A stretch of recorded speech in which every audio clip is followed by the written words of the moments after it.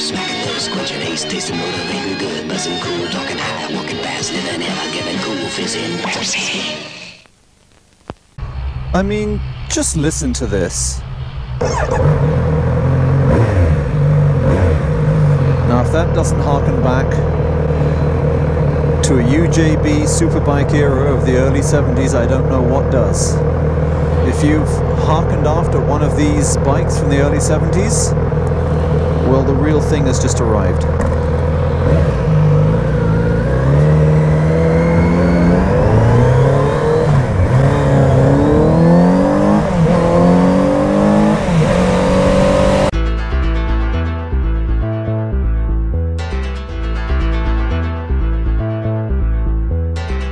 So here she is then, the Kawasaki Z900RS. Just picked her up, and as you can see, in my opinion anyway, and I know this is very subjective, but that is an absolutely gorgeous piece of kit. It looks like it's been honed out of one piece of metal. Whoever styled this did it in clay first, and they worked with their hands. You know what I mean. They just made something that looks and feels gorgeous when you look at it. It could be a violin, it could be a wine bottle, and that old cliche, it could be a woman's body. It is absolutely spectacular. They've got these faux cooling fins on here, akin to the original one. The badge is a 3D badge, it's not just a transfer on there. Personally, I like the black better than the burnt orange and I think it's called root beer.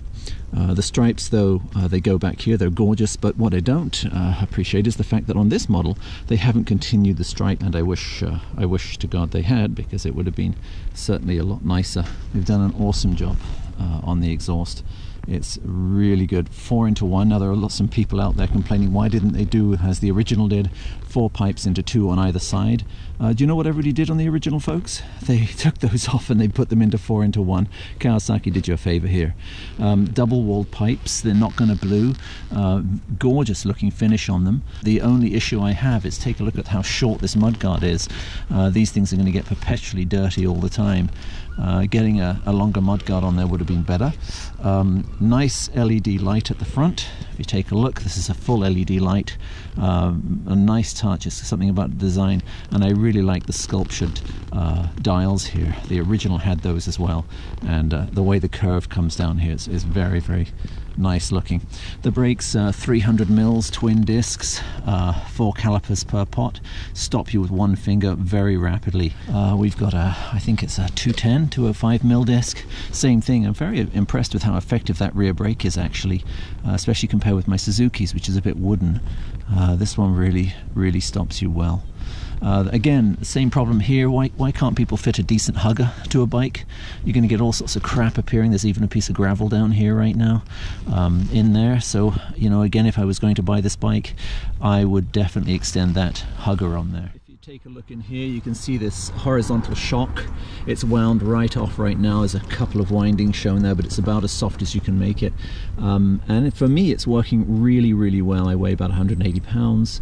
And the performance of that is working really well. I suppose if you took this to a track, you would wind that on a fair bit, but for the everyday road use, I'm finding this suspension is spectacular on this thing. I'll talk more about the handling and so on and so forth as I get there. I'm trying not to sound too effusive about the bike. I've deliberately kept my hopes and expectations down, because the media can be such a great exaggerator when it comes to the performance of bikes. The last time I was here, I was with another bike which really impressed me, which is the Vitpilen 701, and although it's a slightly smaller cc bike, there are a lot in common between these bikes, and I'll talk about it when I ride it. But one of the things you're going to notice is that when you ride this bike, when you sit on it, you're going to feel that it's an old friend. You've been in it, not on it, in it for a long time. It's going to feel very familiar to you. It's an easy bike to ride. But you've got twin clocks here, and if I turn them on, they do the usual sweep. up comes gear indicator, which is great. It does have a gas gauge on it, which is a big plus for me. Temperature gauge, of course, and then you've got a trip computer. You can scroll through all sorts of different things there, how far it's gone, trip A, trip B, and then you're going through the odometer. There you got the temperature, and it is a November day today, and I'm actually slightly shivery right now. It's a bit, I'm not sure if it's the experience of the bike or the temperature. And then it's got the range on it, and then the average and the intermittent economy. And beautiful discs here. You can change this to miles an hour, by the way. It's all electronic, so this will change to miles an hour if you want. And yeah, it's just a very traditional yet very functional dashboard. I love it. Fully adjustable front suspension, and then at the back I think you've got preload and damping on there. It might even be rebound as well. This is one of those bikes that looks good from any angle. Some bikes only look good from the rear three-quarter, some from the front three-quarter, but this thing, as you sweep around it, and I don't know about the distortion that's coming off this GoPro right now, apologies for that, but as you go around it, it is good it's beautiful from every corner. It's a gorgeous looking bike. Whoever did this understands something we call proportion, and it is well proportioned. So the switchgear looks really good. Here's the horn indicator, horns below the indicator, which is where it should be. Honda, BMW. This is the four-way flasher, high beam, low beam. There's even a flasher on the front here, and then you've got the engine start, engine kill switch right there. Negatives, well, I'd have to say that right there, the brake fluid, is a bit sort of out there. I guess you can see it. Balances my camera nicely, but I'm wondering if they could have, metallized that and put it down somewhere else here, contiguous with that. I'm not sure of the purpose of why that's out there like that, except to let you know, hey, you know what, you got brake fluid. The clutch is not a hydraulic clutch, but you know what, it doesn't need it. It's such a light feeling clutch. This particular bike also has heated grips on it. These are the Kawasaki ones, so you haven't got the great big Oxford lump here or anything like that.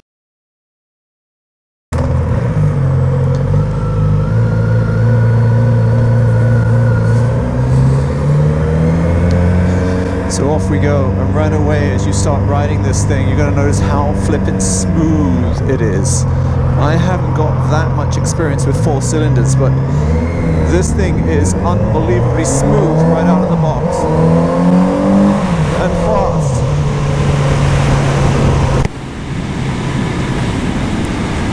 It's not quite as crazy as the XSR900.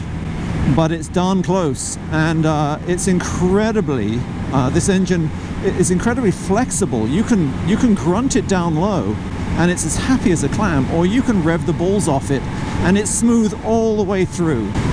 Then there's the engine note, and I don't think I'm doing it justice right now, but when I get off the bike in a little bit, I will run the engine for you and let you hear what it sounds like, and it is absolutely spectacular. Now this road is an awful road as far as road surface goes. This particular bit's nice, and then boom, we come back into this sort of hoppy stuff. But it is comfy. The suspension on this is very, very comfy. Yeah, you can just, it's unbelievable how you can just flick this thing around. It is so easy. It feels like my FE390. Really.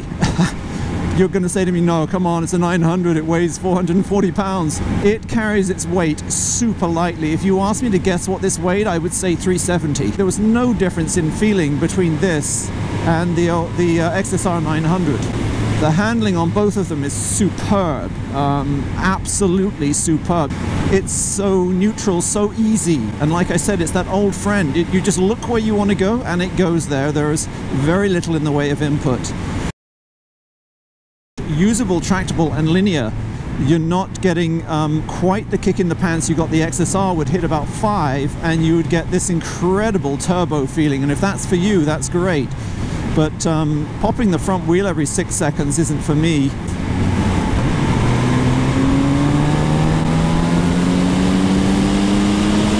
Wow, that picked up over 5. I take that back.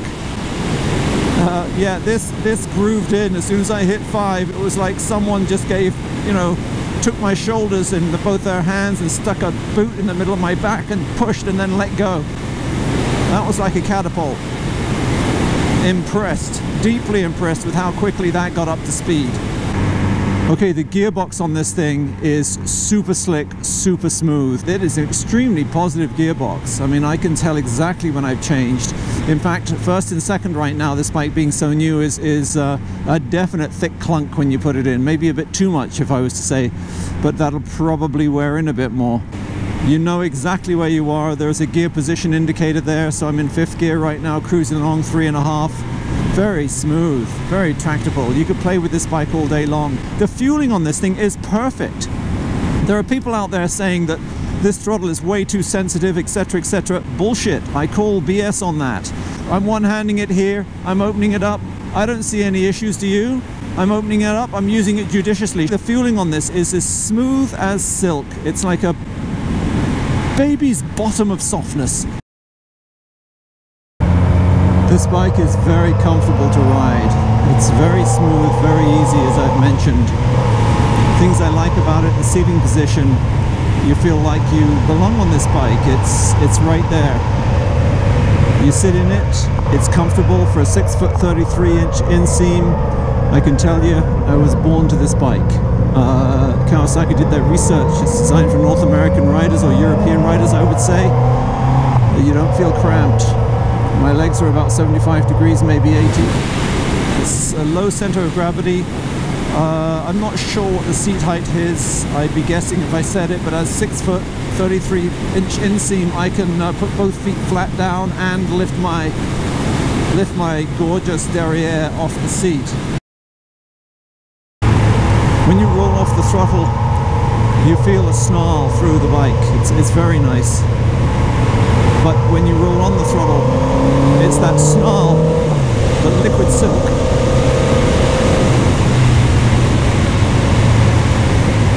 Gorgeous. This thing, the sound is a harmonic pleasure. It is a melody, a fruitful overture of gorgeosity. I absolutely love this sound.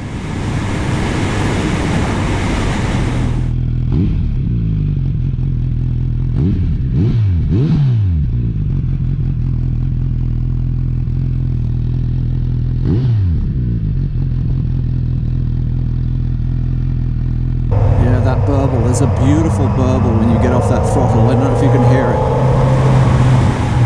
Oh yeah. You just hold that throttle, just decline it a little bit, just slowly, and you get that gorgeous after pop. The snap, the crackle, the pop. It's beautiful. Oh yeah. They've really done a good job on this exhaust.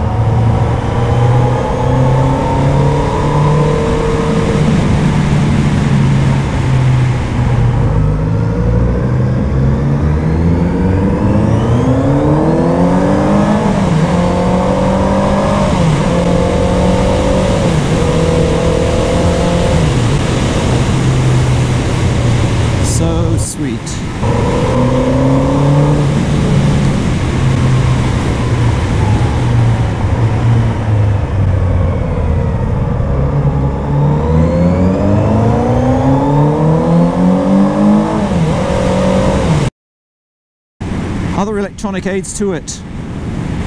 Right now I've got it on K-Trick 2. It's because it's been run in, that's what they wanted on K-Trick 2. K-Trick 2 is the traction control 2, and it's very unobtrusive. There's also traction control 1 and off. And the heated grips, oh, get them. They're about 350. And then I believe, don't let the Kawasaki dealer tell you anything, but I believe from what I've heard and read, it's about 2 hours labor to get them on. So you're looking a lot more expensive than the Oxfords for you know, $100 or whatever. You're looking sort of 5-6 times as expensive. So you go for the look, and these are integrated and very nice. Or you go for the Oxfords for a lot cheaper, but for a naked bike you're going to need heated grips, that's for sure.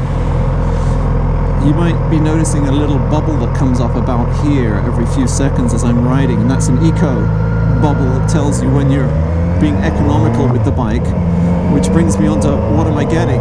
Well, on average, and this is a very short average because I just fueled it up, an average of 5.6 litres per 100, and I haven't been particularly kind to the bike.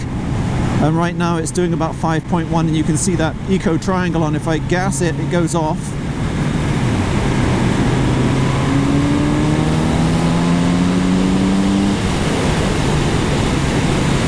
Yeah, that is very, very responsive, just winding through it.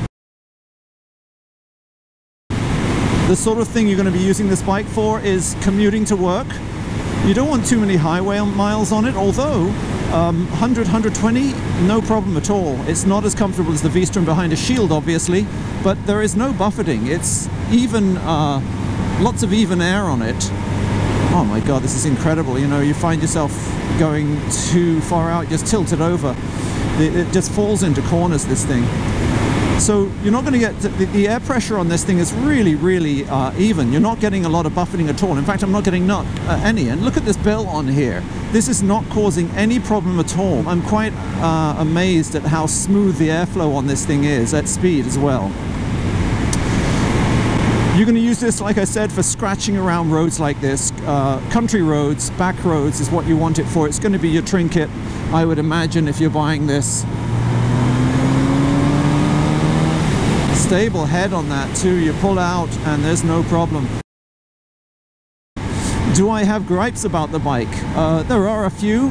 One is from a seating position when you're actually riding the bike. You can actually see the corner of the rad sticking out either side. For me, that takes away from the glorious shape of the tank. I think that that's a bit of an oversight by Kawasaki, but I guess, you know, function has to come before form, and it gets me onto the cooling. When I picked this up, I was in stop-and-go traffic, and immediately the temperature gauge went up to 4 bars, then to 5 bars. It goes up to 6 bars full, and usually runs around 2 or 3. Well, my experiences with my Suzuki Vstrom, it never changes from 3 bars. It can be 0 Celsius or 44 degrees Celsius like it was in Oregon this year, 2 up, and it will stay at 3 bars. The fan comes on, whatever. It's a very unobtrusive fan. You can't tell it's on with your helmet on, and it keeps that engine at the perfect temperature, you know. This, in the stop-and-go traffic, it will get up to 4 or 5 bars rapido. So I immediately took it back to the dealer. Yeah, that's nice. Even in 6th gear from 3,000 RPM, she just wants to go. So I took it back to the dealer and said, you know, is this thing overheating? Seems to be right on the limit. He said, well, did the big red light come on, pointing at that?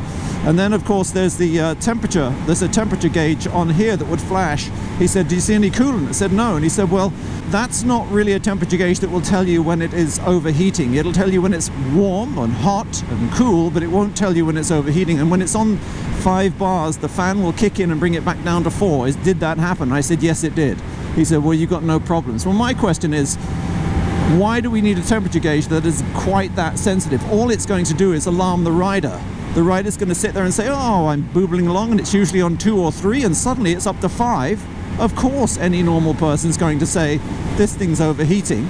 It isn't, and it runs fine, and sure enough, the temperature comes back down to 3 or 4 with the fan on, and it just sort of cycles between that until you get it moving. As soon as you get it moving, it's back down again. So yeah, my question is, why did it have to be quite that sensitive, Kawasaki? I'm not sure that serves any purpose but to scare the rider. The other one is the fuel gauge. You'll get all the way down to 1 bar above empty, and then if you go to the range, it'll tell you you got like 95 kilometers left.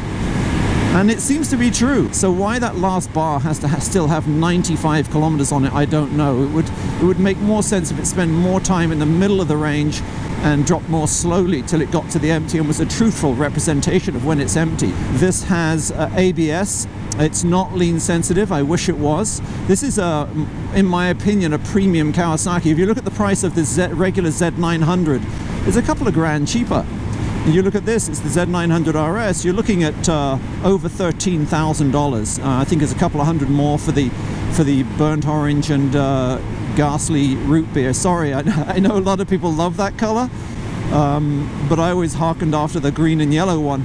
And I love this black. The black for me is, and it's cheaper, which is very unusual for me. I don't usually, whenever I see something, you know, I say, oh, that's lovely, what is that? And of course it's the most expensive version of something I'm looking at. So it's like, what is it? For once, I'm actually lusting after the one that is about $200 or $300 cheaper. Yeah, this is a premium bike, and we're about 13,200 Canadian. Don't know what that translates to in the US or in Britain or any of the other places.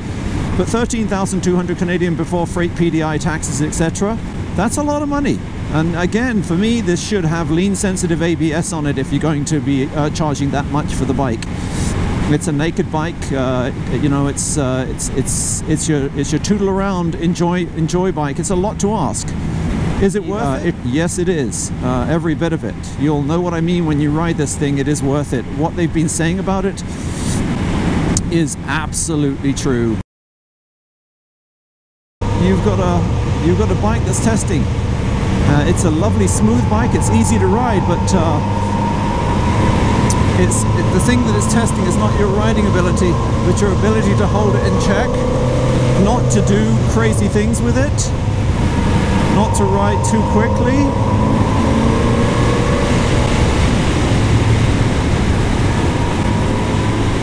You know, it's such a beautiful bike. It's like silk. Smooth, smooth, smooth. The old UJB, the super bikes from the early 70s. That's what this is modeled on. And what you've got here is a super bike from the 70s with the next millennium's beautiful enhancements. And at the same time, the raw nature that those bikes gave you back then, with perhaps none of the downsides. You know, I'm not sure what frame geometry was like back then. Being a very young kid, I wasn't riding those bikes around, but I did later on get a Kawasaki H1 and a KH440 triple two-stroke, and that thing was a nightmare frame-wise. The motor, you'll never hear a sweeter sounding motor. Well, maybe you will. I'll get off and go around this one. This is pretty damn sweet. It's planted. You feel good on it. Yeah, so easy, so quick to do what you want. There's no counter steering necessary. You just look where you want to go on this thing and it takes you there. Very, very nice. Don't know how the sound's coming out, by the way. This is a new camera. Long story short, my old one packed it in. Me Hero 4 Black just packed it in. And I've got a Hero 5, got an awesome deal on it, black, $270, brand new. But I've got no idea how the sound is working on this. And back where I was before, by the way, I just enjoy this road so much. It's a very good test for a bike. This road surface and the tiggly wiggly bits.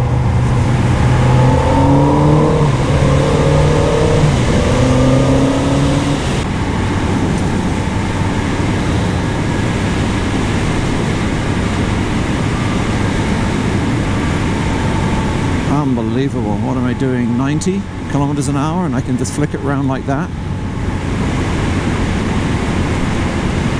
I mean, I've got to say, up until this point, one of the most exciting and enjoyable bikes I've ridden on the road was my Husaberg.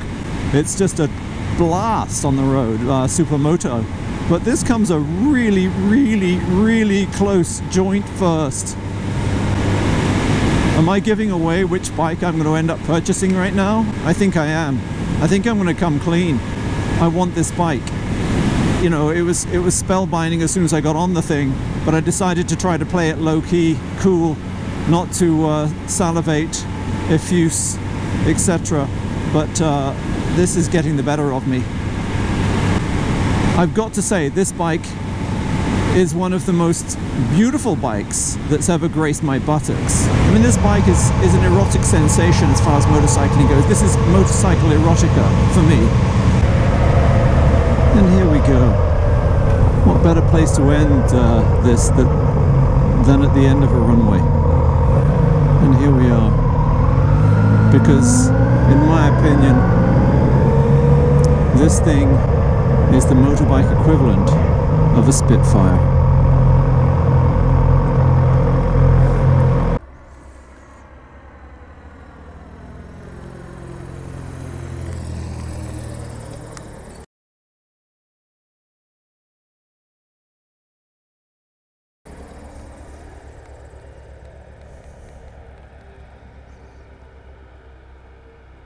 I had a smacking lips, quenching ace, tasting motivating good, buzzing cool, talking high, walking fast, living ever, giving cool, fizzing. Thanks for watching, guys. I hope you enjoyed that as much as I enjoyed making it and riding that delicious bike. Until next time, don't forget to like, share and subscribe. BlueMarbleRider, out.